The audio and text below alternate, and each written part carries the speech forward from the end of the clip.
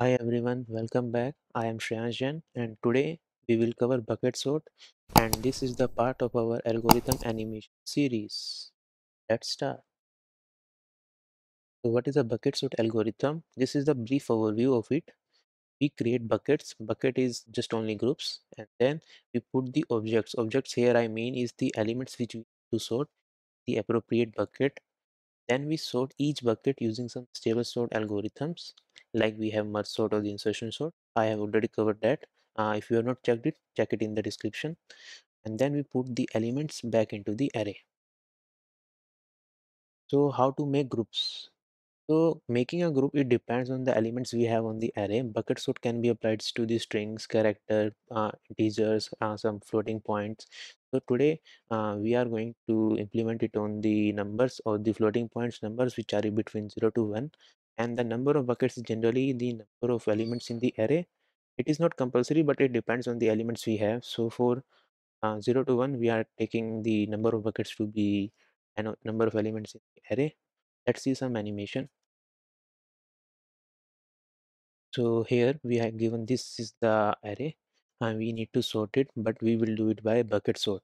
So how we gonna do it? We will make 10 buckets because the number of elements are 10 here.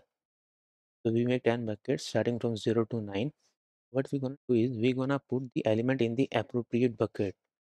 How we will determine which is the appropriate bucket and how we will map the elements here in this array to this bucket is the thing to we need to decide.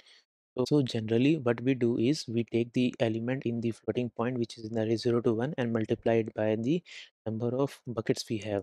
So let's take the first element. We take 0.78. 0.78 into 10 is 7.8. So 7.8 means we should put our element in the seventh bucket. So we will put it here. Similarly 0.17. 0.17 into 10 is 1.7 and we will put it in the first bucket. So first bucket is this and similarly we will put it for every other element in the array. Now we have done our first step of putting the elements in the appropriate bucket. Now we will go to the second step. And what is the second step? Second step is we need to sort the each bucket. So we will sort this bucket. Now we will sort another bucket also. Now can you see one thing? If we start putting the elements from left to right in the top to bottom manner, we will get the sorted array. So we will start taking the elements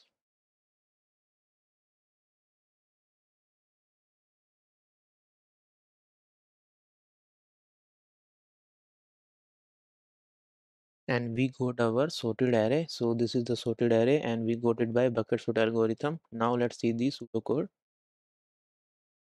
So this is the bucket sort function. It takes an array. This is a float array.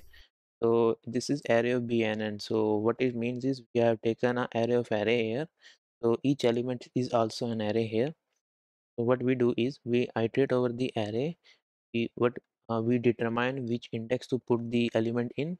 So index of the bucket where to put it. So what we do is we take the size of the array, like we take 10 the animation and then we multiply it with the element in bucket array. We put at the index array this array of I and then we sort each bucket here. So what we did is we are iterating from left to right, top to bottom, and we are putting every element in the array and this way we get the sorted array.